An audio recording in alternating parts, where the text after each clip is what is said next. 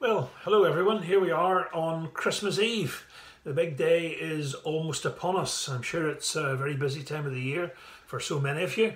And because of that, I'm going to be brief in this particular message, this little thought for the day.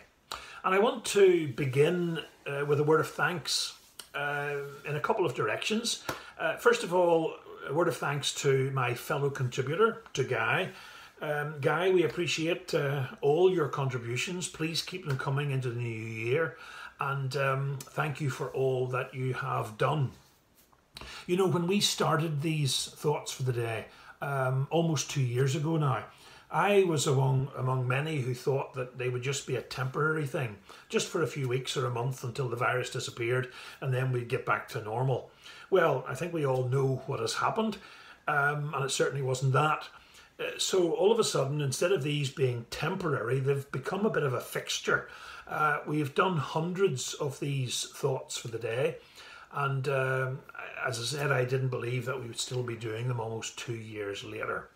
But of course, there's no point in doing these broadcasts, these little videos.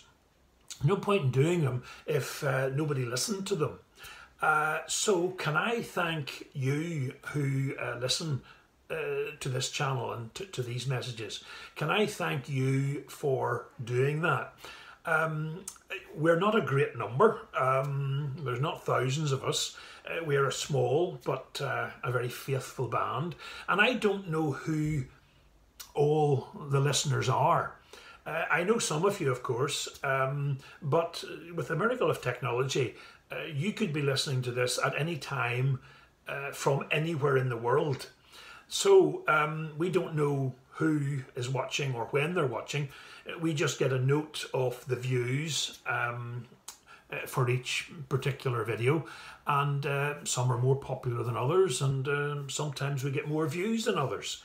But as I said, no point in doing them if people don't listen. So whether you're a regular listener or whether you listen just sporadically, can I give you a heartfelt thanks as well for supporting us by listening and tuning in to Larbert Baptist Church's YouTube channel.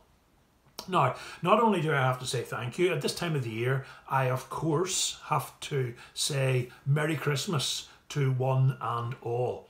I trust you're looking forward to tomorrow, and I trust that you will be able to celebrate and enjoy this time of the year. And of course, as we say Merry Christmas, we also hope and trust and pray for a very peaceful, for a blessed, and for a wonderful new year as well. We're heading into 2022 very shortly. Now, as a thought or as a message, perhaps as a challenge for some, I want to say something, and I want to leave this with you for you to ponder. And again, we're all hoping and trusting and praying that the pandemic, the virus, will soon disappear. Now, as we pray, and in the Lord's good time, in His providence, the virus can disappear. Whether it will or not, I'm not so sure. We just don't know. Only God knows that. So as we go into 2022, it looks as if the virus will be with us for a while yet. And of course, that's not something you want to hear from me or from anyone else. But we are increasingly just having to get on with life and live with the virus. Now, what I want to say is very simple and very straightforward, because I don't want anyone's life to be ruled by this virus. I am assuming that because you're watching these messages, that you are already a follower of the Lord Jesus Christ. You're a Christian.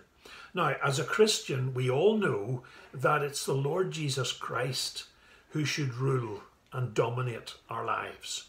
So I don't want His place to be taken by this virus.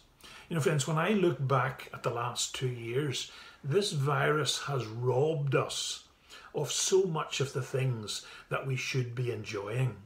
On a very practical level, as well as on a spiritual, on a church level, just on that level, this virus has robbed us of worship in its proper form. It has robbed us of fellowship, of coming together. It has robbed us of our church program. It has robbed us in our service, the things that we've been doing for the Lord. An awful lot of that has been diminished, has been restricted, or has just quite simply been taken away from us because of the pandemic. Now, don't get me wrong, friends. We have to be sensible.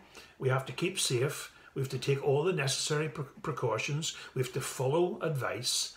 But in doing that, I'm hoping that that will mitigate the effects of the pandemic, and it won't rule our lives. It is, if we're honest, it is ruling the lives of so many people. It is ruining the lives of so many people. People being in isolation for such a long period of time. It's not right and it's not healthy. We're not made to be independent people. We are made to come together. We are made for fellowship and for doing things as a body of the Lord Jesus Christ, as his church.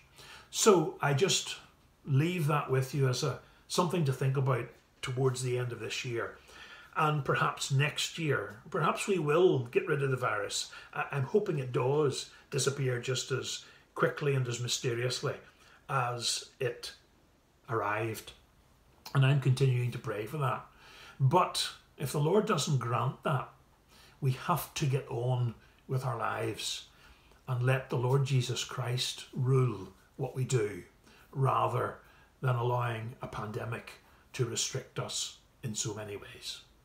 So there you have it. That's what I'm leaving with you this time.